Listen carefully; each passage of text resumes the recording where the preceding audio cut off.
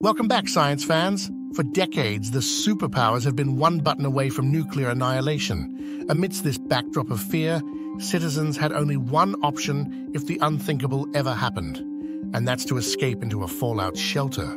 These shelters, built to protect the population against nuclear explosions and their radioactive aftermath, are one of humanity's only options for long-term survival.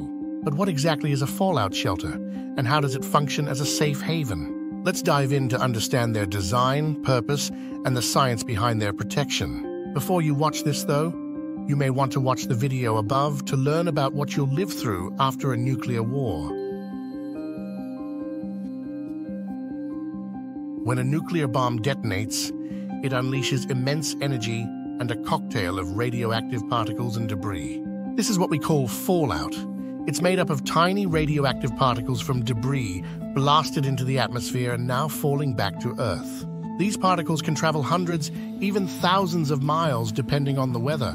Exposure to fallout can kill you because it emits ionizing radiation and increases cancer risk. So how does a fallout shelter reduce exposure to these harmful elements?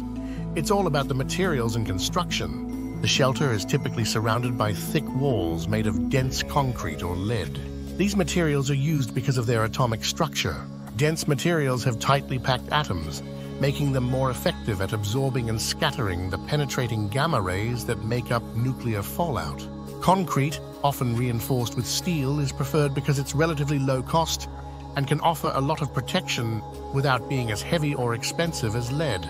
On the other hand, lead, known for its high density, is incredibly effective at blocking radiation. It's often used with other materials to enhance a shelter's protection. Most shelters are built underground.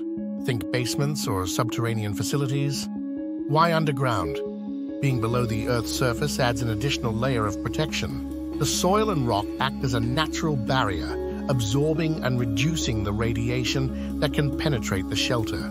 Being underground also shields you from the initial blast and intense heat of the explosion. But at the end of the day, it really depends on where you are during the attack. Shelters farther away from the epicenter would naturally experience lower radiation levels. Obviously, this gives you a big head start in surviving the unthinkable.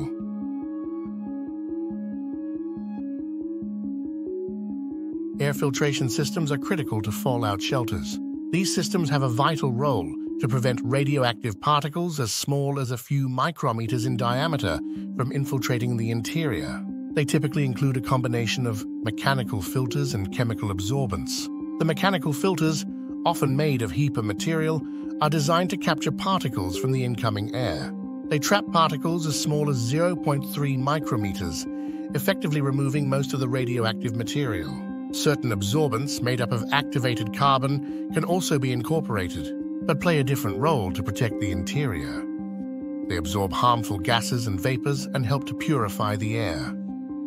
The combination of HEPA filters and chemical absorbents ensures that the shelter's air remains free from the most dangerous components of nuclear fallout.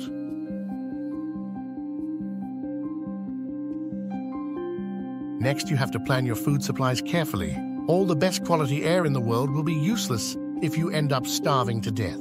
Remember, nuclear wars are long-term events where the outside environment will be poisoned for weeks or even months. For a typical shelter, the goal is to stock non-perishable, nutrient-dense, and easy-to-prepare meals to accommodate an adult's requirement of about 2,500 calories per day. A typical morning starts with a simple breakfast consisting of canned fruits, oatmeal or high-energy cereal bars, accompanied by a beverage like powdered milk or instant coffee. These options provide a quick and nutritious start to the day without cooking. For lunch and dinner, meals are often more substantial to meet the higher caloric demands. This could involve creatively combining different ingredients to try and make the meal somewhat palatable. But you really need to set your expectations if you're eating during the end times. Anyway, lunch could be a mix of canned vegetables and beans served over rice or pasta. Dinner would be a more protein-rich meal, perhaps a stew or soup, made from canned meats or lentils, supplemented with dehydrated vegetables.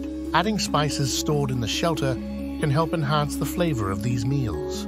Hydration is crucial. so water is carefully rationed to ensure that each person receives at least 1 gallon per day, covering both drinking and sanitation needs.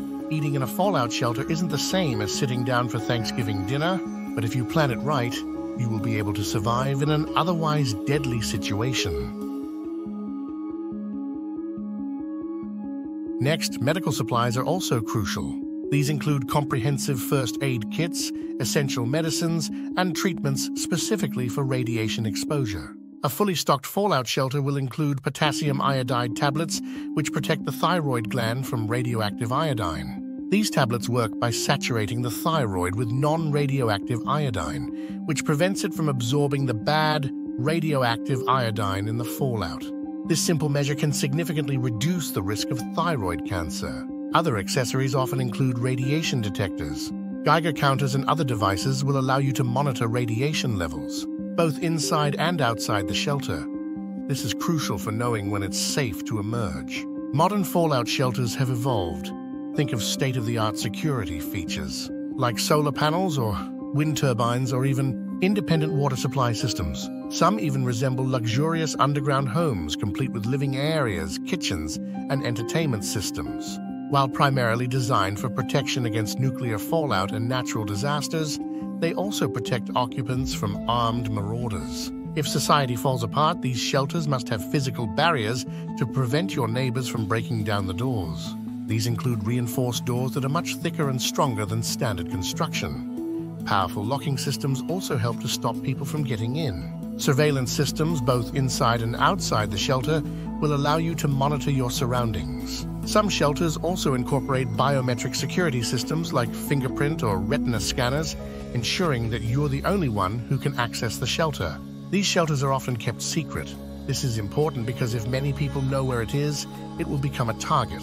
But while these features enhance security, no shelter can be guaranteed to be impervious to all forms of attack, especially from groups of people intent on getting inside. The primary focus remains on protection from environmental threats, with security against human threats being secondary. Fallout shelters have evolved from their Cold War origins. Back then, nuclear war seemed inevitable. But now, these shelters are considered for more than just the unthinkable. From environmental crises to the unexpected curveballs of modern times, there are safety net against the unknowns of today's world. Amazingly, they've shifted from historical artifacts to essential modern-day protections. Liked what you saw? Go ahead and hit that like button and don't forget to subscribe. Your support means a lot and helps us continue exploring fascinating topics like this. Until the next time,